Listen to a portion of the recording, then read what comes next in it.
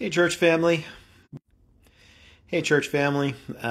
It seemed like this went in and out just for a moment, but I wanted to just share with you a brief thought towards the end of the day. I have been learning a very important truth, that what we think, we start believing, and it affects our actions and so forth. When we truly start believing God loves us, it changes how we act toward others.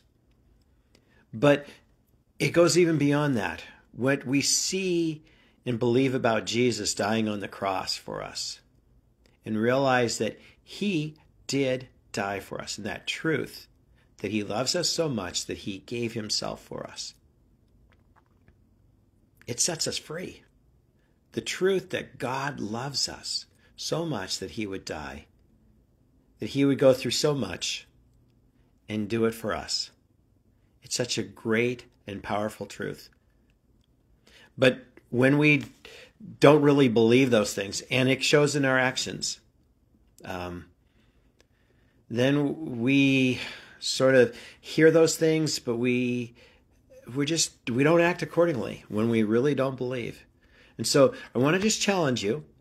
Believe the words of what God says. He wants to set us free. He wants us to know that he loves us and he has done everything for us. And all that we need to do is believe in him. And when we believe in him, he takes care of the rest. Have a good night knowing that God loves you and he is with you and he wants to make a difference in your life. Trust him. Turn your life over to him and say, yes, Lord, I believe. And then God will do the rest. Let's just trust him.